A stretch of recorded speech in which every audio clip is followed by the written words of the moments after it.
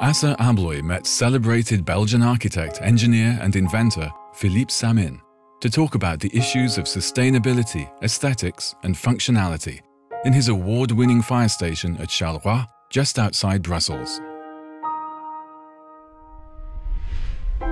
My mother was an artist painter.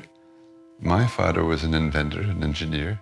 I just grew up between the bristles of my mother and the slide rule of my father. You need a bright client, and you need a client that has the means to achieve his dream.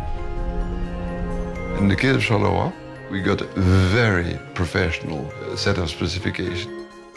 Reading the specs was one small sentence that drew my attention, that the firemen didn't want to have that truck having to maneuver. They always had to go straight ahead. And when you think you have 48 doors there, with 48 of those big trucks coming in and at a high tempo, I mean, the idea of making a circle with all those lights flowing next to each other came instantaneously. The doors, it's after all an industrial door.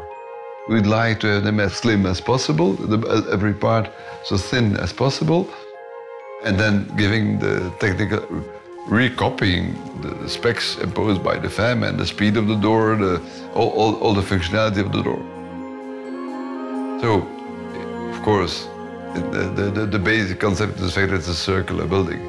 And in a fire station, the fact that you need serious doors that are reliable is fundamental. There are many suppliers that can give you good doors. The difference is in the refinement of the door, technically and aesthetically.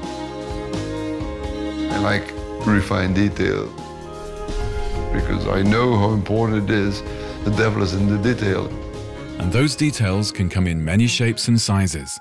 At Entry, we take a look at the everyday issues that affect architects, engineers and specifiers. You can find out more at entry.asssaabloyentrance.com.